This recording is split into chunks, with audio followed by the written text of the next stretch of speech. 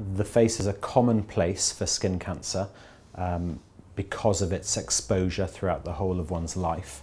There are some low and high risk conditions within the spectrum of skin cancer and some low and high risk areas of the face, not only for cancer prognosis but actually for the removal of skin cancers and the necessary reconstructions.